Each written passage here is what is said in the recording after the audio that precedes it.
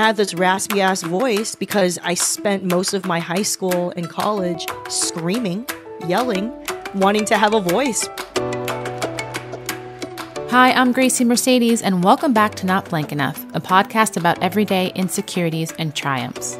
Today, I'm chatting with Jenny Yang. The Asian American writer, comedian, and activist talks about migrating to America from Taiwan at age 5, first-generation guilt and being an overachiever, and how her activism led to her writing and comedy.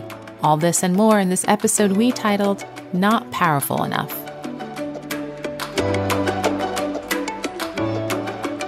Hi, Jenny, and welcome to Not Blank Enough. Oh my goodness, I am so excited. This is such a great concept. I love you. And I was like, dude, let's talk. Let's talk. We can jump right in. I need to know everything about you. Where are you from? What was your upbringing like? Just talk to me. I was born in Taiwan, at a small island off of mainland China. Yes. And I moved to Los Angeles when I was 5. And I just grew up here. I had 2 older brothers, so I was like the most Americanized of my family. You know, I feel very fortunate that I grew up in Southern California because I was around people similar to me, which was cool. So you came when you were 5. I didn't realize you were born in Taiwan. That's pretty cool. And did you speak English when you came here? No, I spoke Mandarin and Taiwanese because I was raised by my grandmother who only spoke Japanese and Taiwanese. Oh, wow. Yeah, I know. People don't know. People don't know. Colonization. Yes. Yes. So my grandma raised me while my mom and dad worked until I was 5.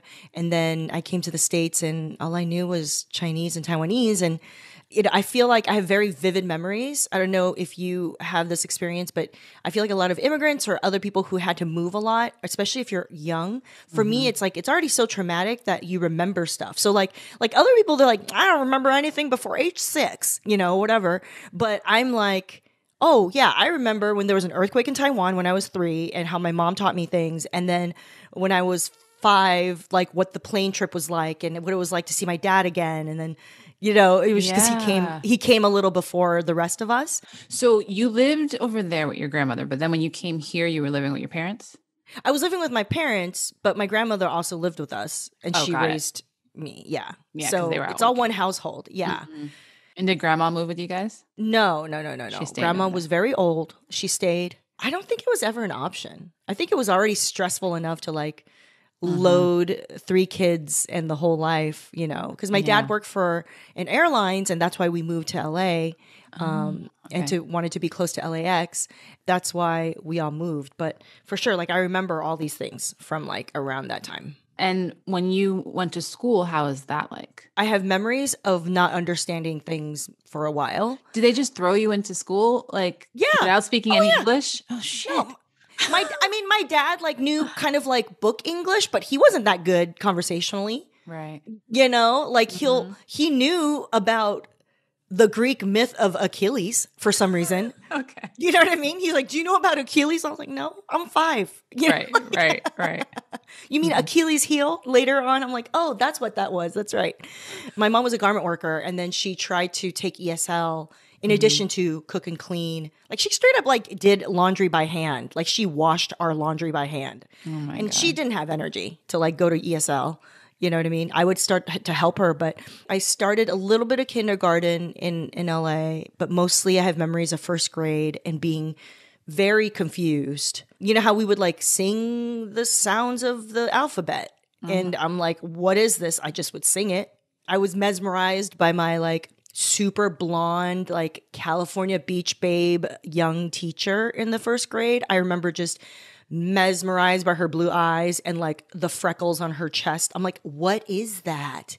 Like, you know what I mean? Just like straight up like, oh, like they like white people were exotic to me, like so exotic. Right. You know what I mean? Like they thought I was weird maybe, but they thought you were different, but sure. But I mean, but then not even that different because I was in a neighborhood in an area that was like a lot of like brown, Asian, Black folks, you know? So even Pacific Islander folks. So not speaking English, I would think would be so hard. I feel like school's hard enough, like at that age when you're so young and kids are so mean.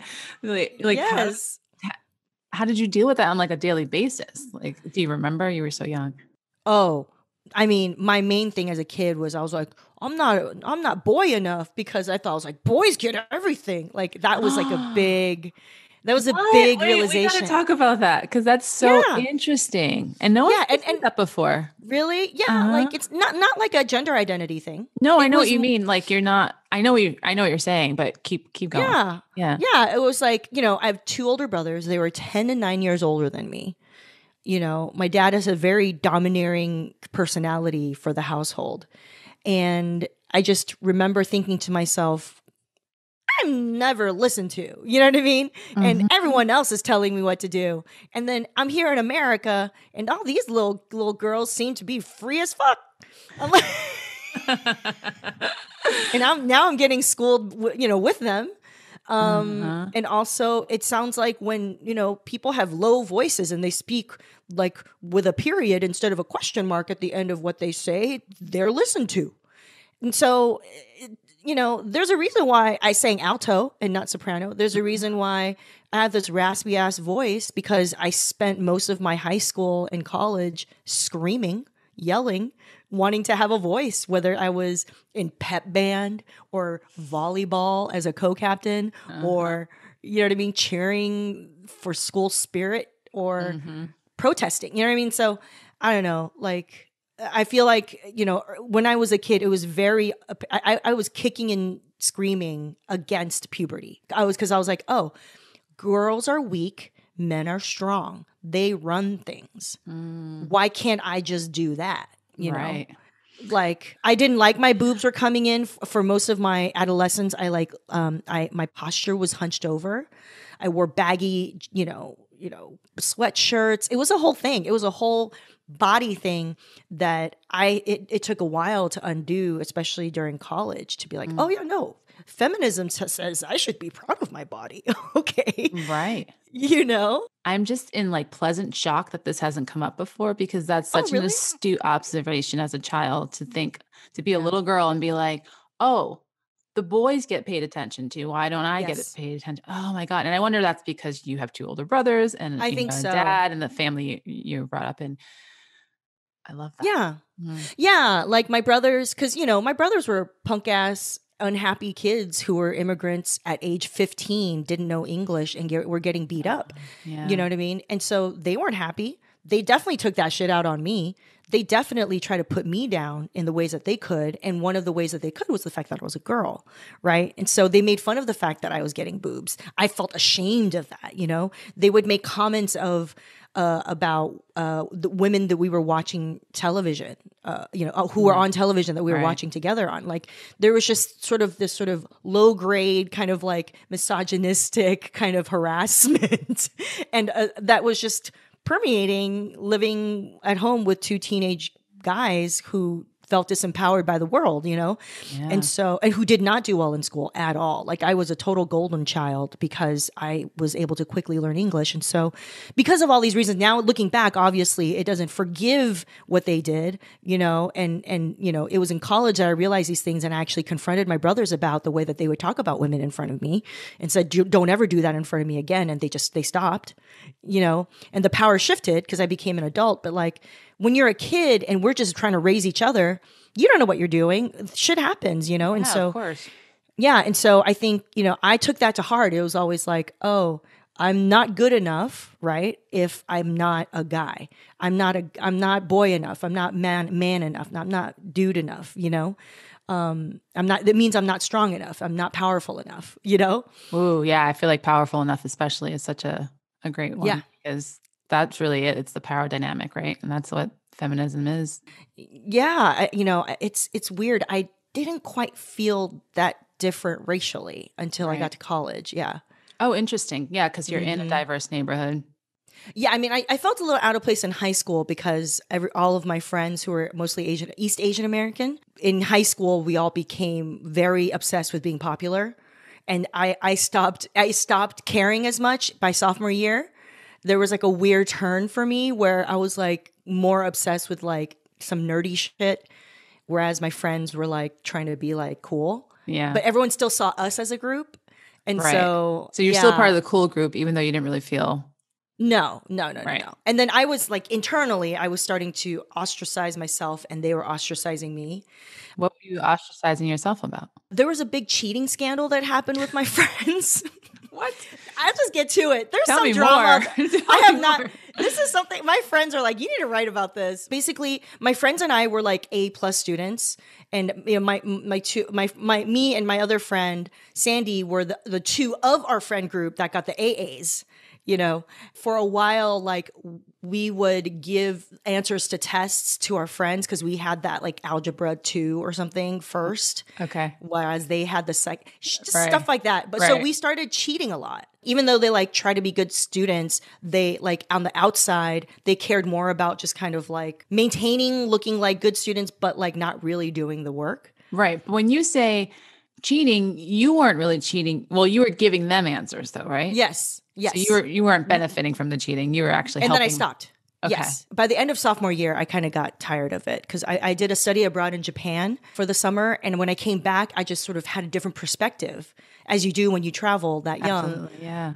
On like how immature or how like my values didn't align with my friends, which is not a conversation you have when you're 15. Like, your values do not align with mine. You know what I mean? But it's amazing that you were aware of that at such a young age. Thanks. I mean, it made me weird, probably. You know, I always was sort of probably took my studies a little too seriously. I liked learning. You know, I did extra credit. All my friends were in student government. We had the run of the school because of student council and stuff. I took that very seriously. Like, oh, maybe we should engage with more people rather than using it as a way to like lock other people out and be cool. You know what I'm saying? Right. So then at this time, what was that blank for you? What were you feeling not blank enough? Probably just not chill enough. It was like, I just no chill. You know what I mean? I literally, in high school, I had no chill. I was like, No chill. I like that. We weren't very political. Like, you know, there's people who are like, in high school, we had like walkouts and protests and stuff. But no, like in high school, like we had a very active social high school. Like every month we had a school dance and we would sell out 700 Every tickets. month you had a school? Yes. Our student council, we met in 4th period leadership class where we had our own building. By senior year, I was student body president. I had a gavel. I had my own office. Wait, what school did you go to? This is a big public high school in Torrance. Wow. And so we had the run of the school and we had a weekly activities calendar that we ran. Every Friday was either a pep rally on the quad or an assembly that we would, script and facilitate as student government. Like it was a lot of responsibility. I actually learned a lot of my leadership skills and like producing and event planning and writing skills in high school through student government, you know? That's so interesting. And it sounds like such a Hollywood school. Like it sounds like a school that you see on TV. Yes. No, we literally we sold out all the dance tickets, one dance every month. It was always popping. There was like photo booth. We always be like people would pay to get that printed out back in the day. You know what I mean? Like, and then by senior year, I stopped cheating or participating in the cheating and sort of socially kind of had the separation, but it culminated with a bunch of my friends stealing the master key and getting arrested and changing grades in the computer system. It's a whole thing. Oh, it got real scandalous. That really should be written about. Yeah. It was like it was like evening news, like ABC, CBS, NBC. Yeah. We were like real scandal. So then you went to college. Tell me about your college experience, because that's where you said you started to feel a little bit othered, I guess. Yes, a lot more othered. In high school, it was more being othered because I had no chill. I took things so seriously, like school and like my student governance. But I think what happened in college was I took leadership so seriously in high school, but I felt like the stakes weren't really that high. You know, it was social. But in college was when I finally realized, oh, leadership is a tool and you can use it for different purposes. And I figured out what my purpose was, which is having this sort of a social consciousness, right? And social awareness of like, oh yeah, the world is unjust and there's oppression. And these are all the different ways that sort of slice at our identities to make us not be able to live joyful, whole human lives. And so, Right. and of course, college was also a great time to get the language to be able to describe these feelings and like these things that are happening. Like, feeling oppressed as a young girl, or seeing how my mom is treated, or seeing how my family is treated out in public. Instead of high school feeling like that was just us, that was an us problem, a me problem. Going to college, I realized, oh, other people experience this, and this is the world problem, Yeah. And so college, I became very active as a student in student politics. And what school did you go to? Was it not a very diverse? No. So all my friends were like going to UC schools because we grew up in California, and I got into those schools, but I was also considering a bunch of these small liberal arts colleges that none of my friends cared about. Because there was this part of me that realized that I did take myself very seriously in terms of my schooling and all these other things. And so, when my guidance counselor, who actually was someone who guided me, I know a lot of people didn't get that level of attention. Yeah. But because of my student council work, I had that relationship. She realized, she's like, oh, your mom, you get free lunch. You don't have that much money. You do excellent in school. You're going to get into good schools. By the way, did you know there's these other like super rich private schools who will pay you to go there? Right. And I was like, oh, right. What? Yeah. So with that, my parents didn't know anything about the college and education system out here. Yeah. So I just did my research, and I was like, oh, this is kind of cool. And so I ended up going to Swarthmore. It's a small liberal arts college outside of Philadelphia. It was like 1,400 students. It was 70% white, 70% white, which was my first time experiencing that. I'm like, what are white people? Like the white people wanted to be like us in my high school, right? Yeah. Like in New York, I feel like New York City, there is that kind of vibe. Yeah, too it's funny.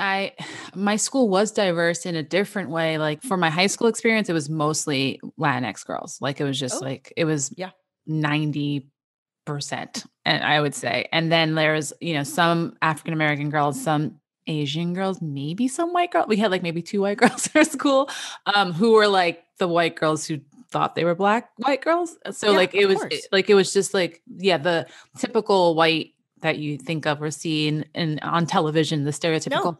I never saw that, at least not in high school. Yeah. No, not in real life. Oh, I went to NYU. Then it was like, this is what I saw on TV. This is what I saw. Those are white people. And then for like younger education, the white people were Italian and Jewish, and mostly Italian though, which to me is like, I know they're white, but it's like, there's like an ethnic white to them. Like where like a lot of them are white like, ethnic. Yeah. White ethnic. I always tell people I love a white ethnic sometimes, you know what I mean? Sometimes they're very racist against me, and sometimes they're charming and very interesting. So I'm like, okay. I think Latin families and Italian families have a lot of similarities. The way and they're usually Catholic, and there's all that to, rolled into that. So it was just a different experience. Like once I got to college, and then once I moved to LA, I felt like it was a whole nother experience, because LA has its own type of racism separate from New York's type of racism, if that makes sense. Yeah. Oh, sure. So adjusting to that. I feel like Swarthmore, I got a huge dose of like people of color from New York influence, you know what I mean? Because it was on the East Coast in Philadelphia. And so that was like a huge like learning experience to be like, oh, this is what it was like to grow up mostly Latinx or Black, or even Asian American in the city. Right. Yeah. And it was just like, it's just more in your face versus in LA. It's just subtler and weird. And I feel like too, LA has a way more diverse Asian population. Like in New York. Yes. I feel like I only knew Chinese people, and like you only knew Chinese restaurants, and you only and then out here I was like, oh, it's like Korean, Taiwanese, and then I'm like, oh, look at this variety of Asian, Japanese, and so it's like, oh, okay, that's refreshing. Like to be exposed to more than one. Totally, and I feel like it's like that's why it's like media would flatten things. You know what I mean? It's like because most people just probably had that impression. Like I was like Dominicans. Puerto Ricans. What are those? What? I was like, what? Yeah. What? Like all of a sudden I had like Dominican, Ecuadorian, Puerto Rican education, mostly New York based, going to school at Swarthmore with my friends. And I was like, okay, you can salsa this way. Okay, this is another way to salsa. What's merengue? Just the Caribbean influence on the East Coast was really fun. And like, that's actually something I miss from my sort of socializing time when I came back to LA after college. I was like, because we threw massive parties, massive for a small liberal arts college. Like we threw the funnest parties, and it was very influenced by like a sort of a New York DJing brown aesthetic, you know? Yeah. No, and I on the flip side of that, out here in LA, I always feel like I miss that so much. I miss the Dominican, Puerto Rican influence. There's, a few of us here. It's getting we're getting a little more of a population out here. But for sure, when I first moved here, like 13 years ago, it was like nothing. I was just like, oh, wow, it's so interesting. It makes sense. It's all about, immigration and where people landed and ended up. But it's just so interesting how we only know what we grew up with, really, in a sense. Yeah. Pacific Rim versus Caribbean. I mean, anyway, I do miss eating the foods that you could just get like a casual plate of like rice and plantains and, and whatever protein. I'm like, Mom, can you ship me some food? Some stew. Let me get some of that stew looking thing. So in college, what did you feel like your blank was in college then? I was a lot of things in college. I think the thing that was, I was a late bloomer in terms of my love life. So I don't think I was romantic enough. I wasn't intimate enough. I was like very closed off. Does that make sense? I think I like subsumed all of my erotic energy into schoolwork and activism. Wow. And what a time to do that. In college. Literally everyone is like, college is your time to while out. And I'm like, no, this is my time to learn how to do a phone tree or learn. I love that because that's so unique to be so hardcore at that age in that environment, Listen, when you have to repress your emotions because of childhood trauma, then listen, it's gonna develop on its own pace. I mean, and that touches with the whole like child of immigrant story, where you feel like you have to just succeed, survive, excel because of the struggles or because of the sacrifices your parents made to come here. For sure. There's this pressure. Yeah. Did you get that from your parents as well, or did you just put it on yourself? They put it on me early, but I internalized it early. So they didn't really have to come back to that. Like it was just already in me, It was like my earliest memory of being in America was like seeing how hard my mom worked. Like I said, like seeing how it's like, oh, she is washing. I remember realizing that there were washing machines that existed. I was like, why are we not doing that? Why is mom breaking her back?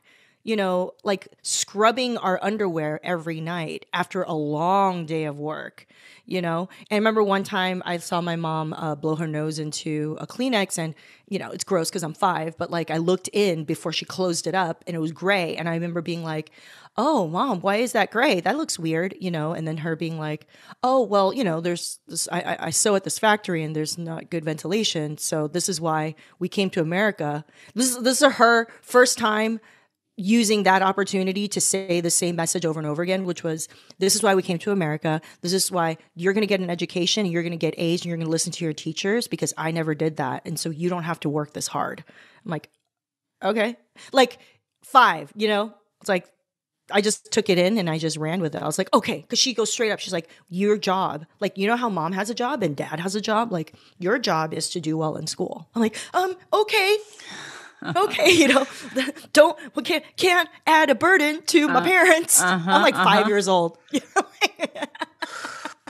Girl, I get it. Right? Yeah, no, it resonates. It totally resonates. I mean, my mom came here young. She was like 5.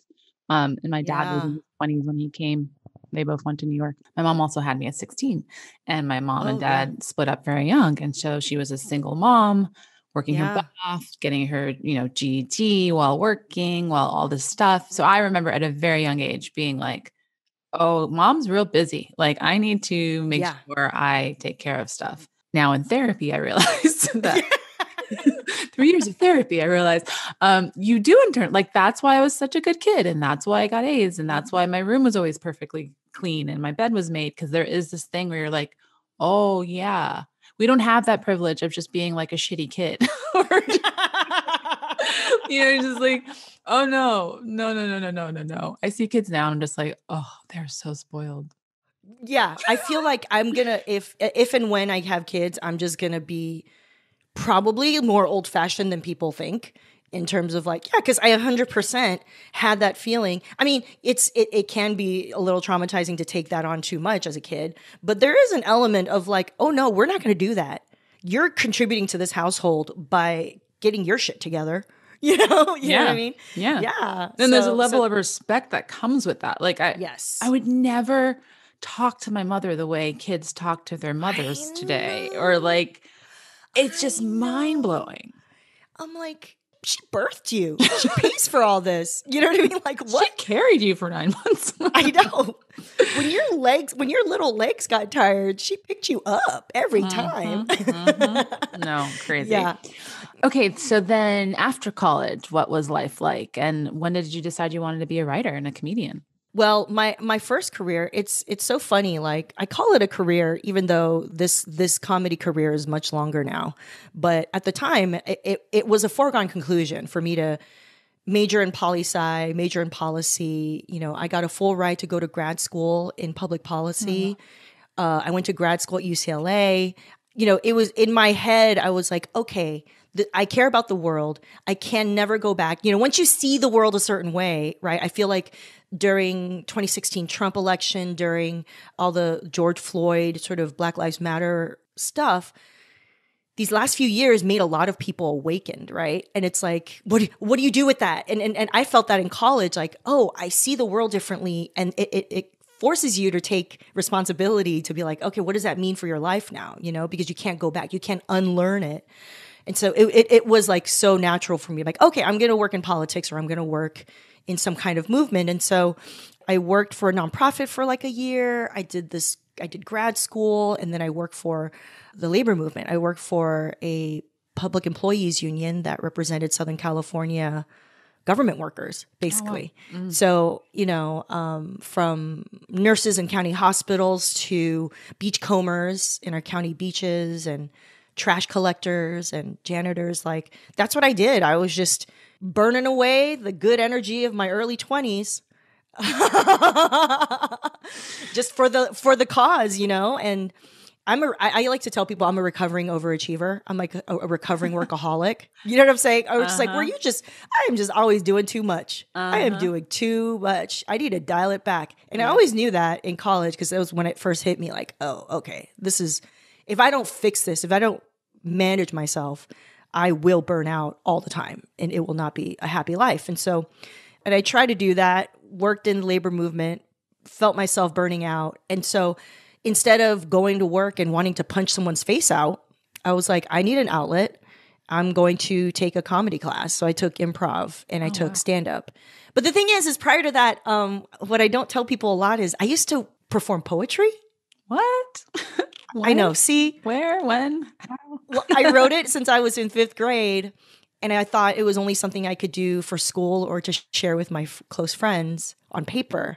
But it wasn't until college that I realized, oh, people perform poetry and sing and do this stuff together as a way of building community.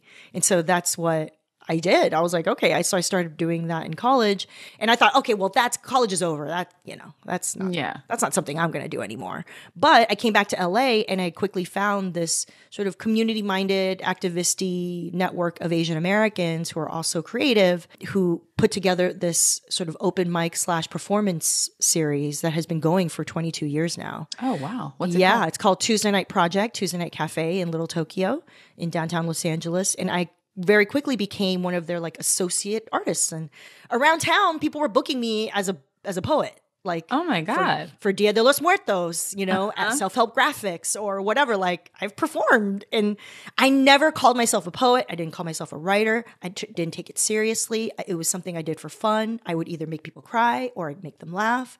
I would never memorize it because I hated that. And then I realized, oh, I am a writer and I am creative, and I need to take that seriously. So that's when I took improv and stand-up classes. And how was that? Did you instantly love it? Did you? Yeah, it was so fun. Yeah. It was so fun. Like I was organizing in the labor union, and I was doing training, and I was using storytelling to organize, because that's what you do, right? You tell people stories of who you are in order to get them on board. And that was a form of creativity, but it's much different to be able to perform as a stand-up comedian representing your own ideas, right? Versus needing to prepare testimony for a member leader to give at a hearing, and represent an entire membership of 85,000 members, right? So they both sound intimidating and scary. Well, anyway, so that's what happened. I started, and I just kept going because I was like, oh, it could be really powerful. And I like that instant connection and gratification that I would used to get performing poetry pretty regularly, Do you still do poetry or no? No, not at all. You just dropped it. I did, but I think there's times when I feel inspired to wanting to write some stuff. I think Twitter became that a little bit sometimes, but not really. It's not really that poetic.